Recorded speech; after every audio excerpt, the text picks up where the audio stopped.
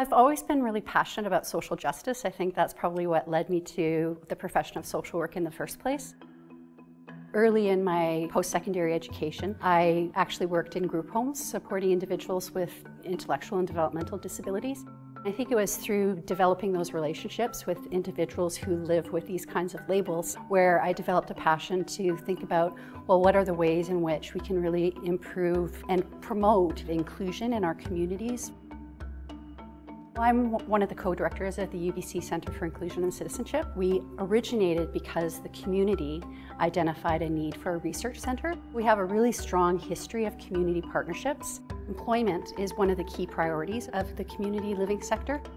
When the call came for a special initiative to apply for a partnership grant called the Healthy and Productive Work Initiative that focused on employment and disabilities, it was just a real natural fit to both align the community's priorities with a possible funding opportunity through the tri-councils.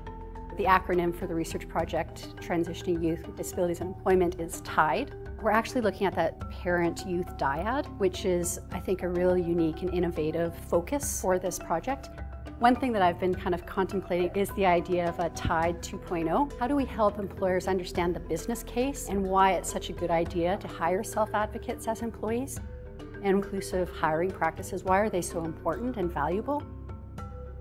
People either come to this field because they have a family member or a loved one or someone important in their lives that lives with a disability. There are others who come to learning about disability who maybe haven't had those kinds of relationships in their lives. I think it's really understanding the lived experience, not just seeing this work as an academic endeavor. It really is about valuing people for who they are and all of their abilities.